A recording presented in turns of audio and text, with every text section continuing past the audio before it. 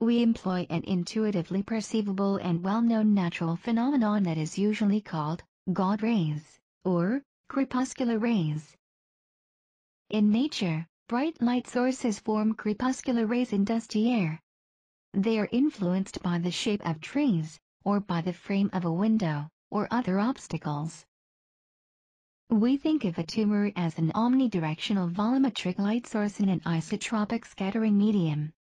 Vulnerable structures act as completely opaque or semi-transparent obstacles that block the virtual light which is emitted by the target structure.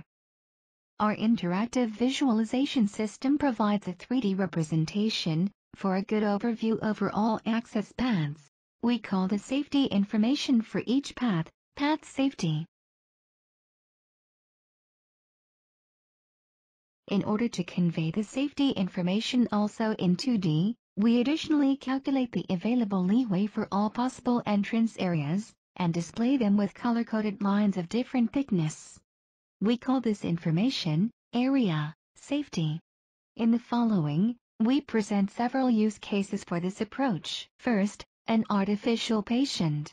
2D slices lack the depth information. In this image, the red area shows an artificial tumor. It is difficult to determine the overall extent of a safe area. To tackle this problem, we propose to encode the given elbow room for every safe access area with color and with different line widths of a projected geometry. As already mentioned, we call this information, area safety. This geometric information is derived from the path safety volumes. We show also the computed path safety volumes in 2D. In this scene, we show only paths which reach at least 80% of the segmented tumor areas. Because of the computation in 3D, we can display arbitrary multi-planar reconstructions on the fly.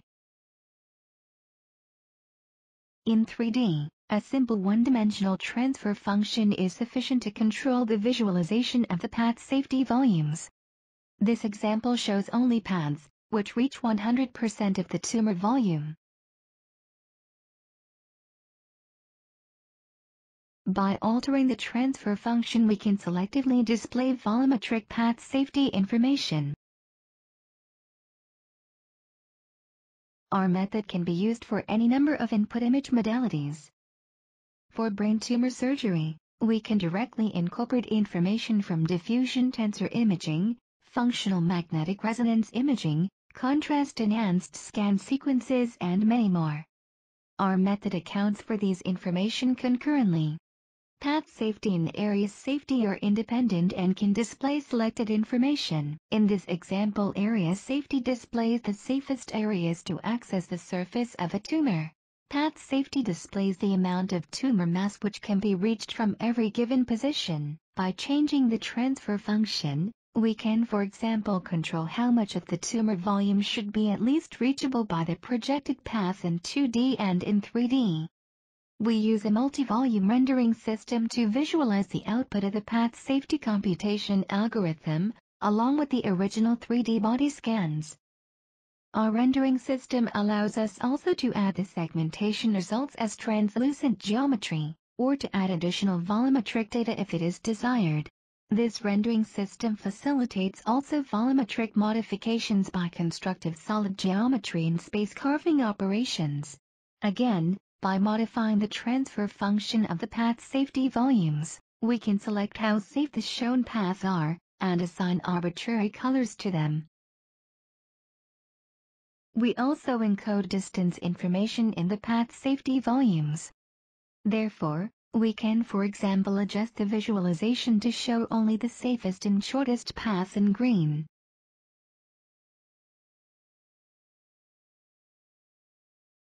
Another abdominal example shows our method incorporating newest vessel segmentation algorithms for liver tumor ablation planning. Now, we add safe long and short paths to the visualization in green. Some paths enter small veins. This can be acceptable under certain circumstances, so we add those paths but mark them yellowish.